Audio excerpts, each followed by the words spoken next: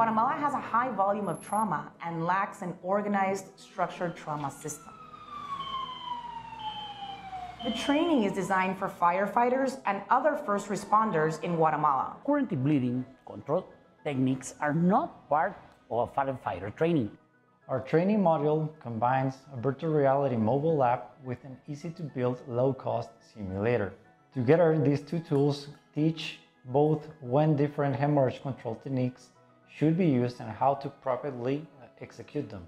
The impact of this training will be improved to the survival and trauma patients. We truly believe that an open source, structured surgical training module could be a game changer for low middle income countries like ours.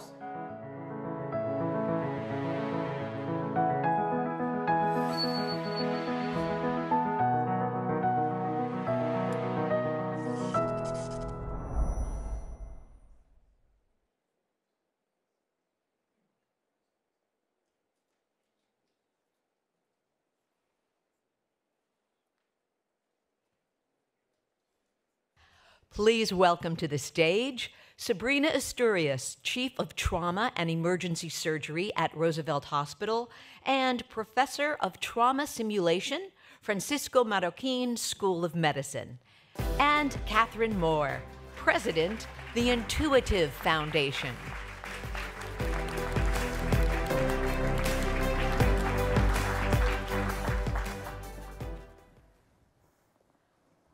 Hello, thank you so much for the introduction.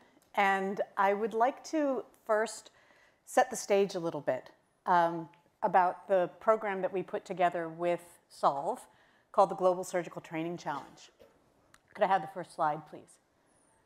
Just some background statistics.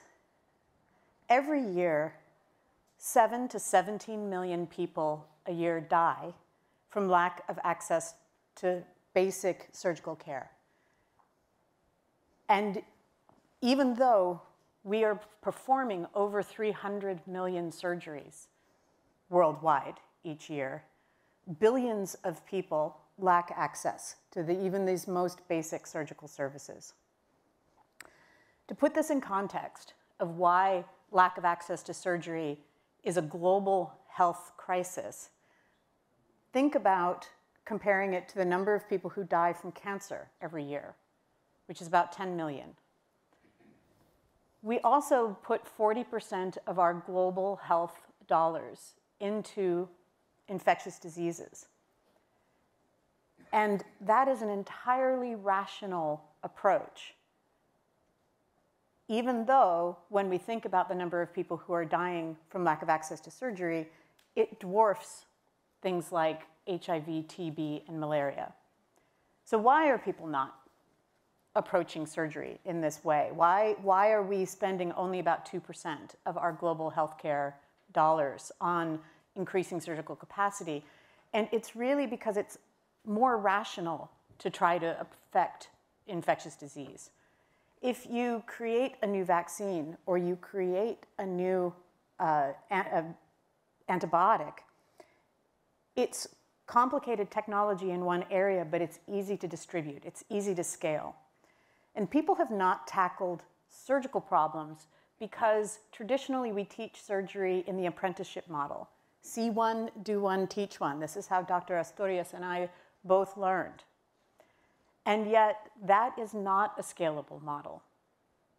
And so the radical idea that we came to Solve with, and that Solve has been helping us in the Global Surgical Training Challenge, is can we create modules that will allow a clinician to self-learn? Can they teach themselves a new surgical procedure to confidence and competence using a simulator that they can create from open source materials? And this is the essence of the Global Surgical Training Challenge.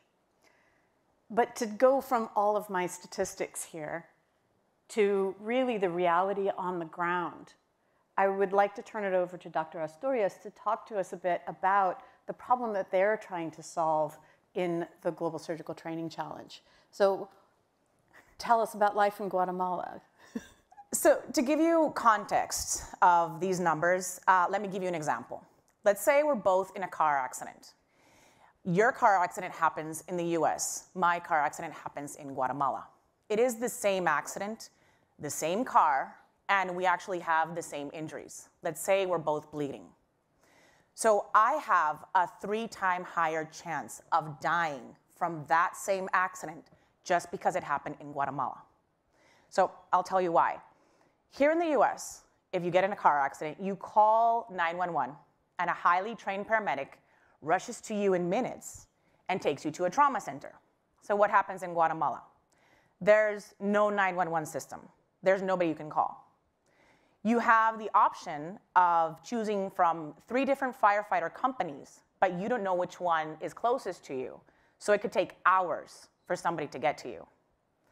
And the person that gets to you is a firefighter with basic first aid training and no medical equipment.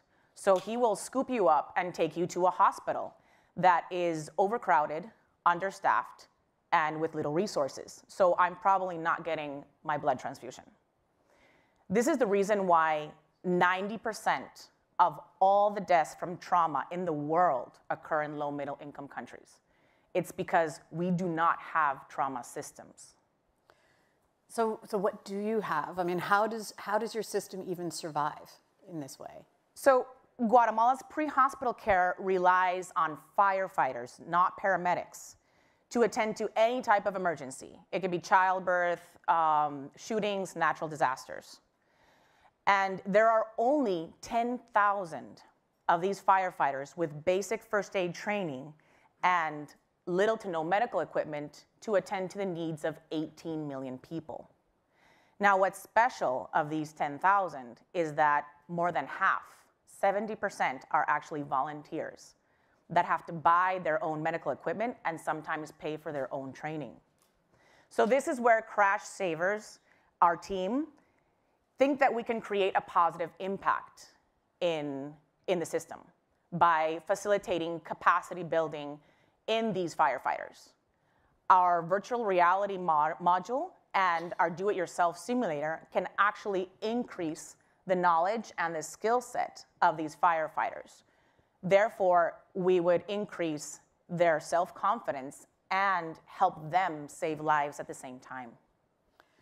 And so this is the stage where we are in this program, where we have 4 finalist teams who've built modules like this, and we're bringing them out into clinical use.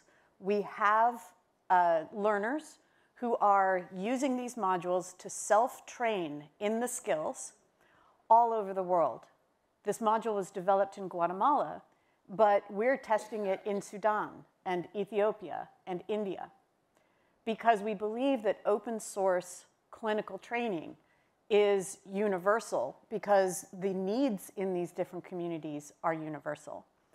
And so when we start to think about, so all of these teams that have moved forward and are starting to do their next round of modules will have their current modules undergoing this kind of clinical evaluation, where we have the learners learn the skills, they'll undergo an initial clinical readiness exam, and they will perform these skills, these procedures, for the first time in patients under supervision.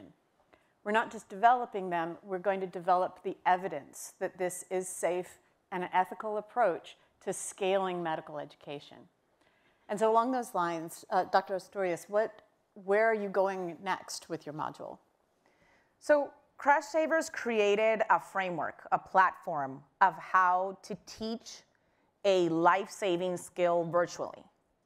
But this is not only for trauma. It's not only for the tourniquet that we are doing. It can be applied to any emergency skill. And it could be adapted to any other low middle income country. So this is where we are now. We are actively seeking collaborators to pass on to this next phase, which is basically building upon our platform and expanding it. And so we had talked about tourniquets, which is sort of the basis of the module that you've got right now, as well as some of the more advanced forms of hemorrhage control. Tell me, you'd been also talking about managing pelvic fractures. Yeah, we started with a tourniquet, which was basically the easiest. It's because it's only like the leg. But when you have a pellet fracture, you can lose more than half of your blood. So, and it's internal bleeding. So we're basically gonna put a tourniquet on the pelvis. Right, so that is our next advanced bleeding technique.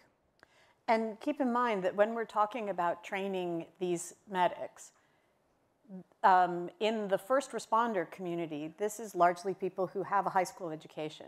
We're not talking about training clinicians who are already surgeons.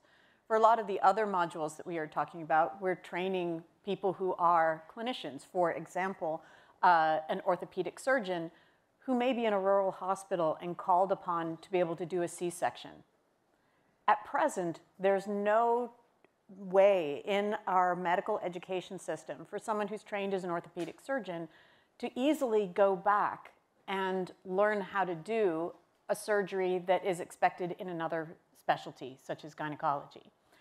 Nurse midwives, who would be perfectly capable of doing an external fixator on a tibula-fibula fracture. That's a very common injury that happens with mopeds and things like that in low and middle income countries.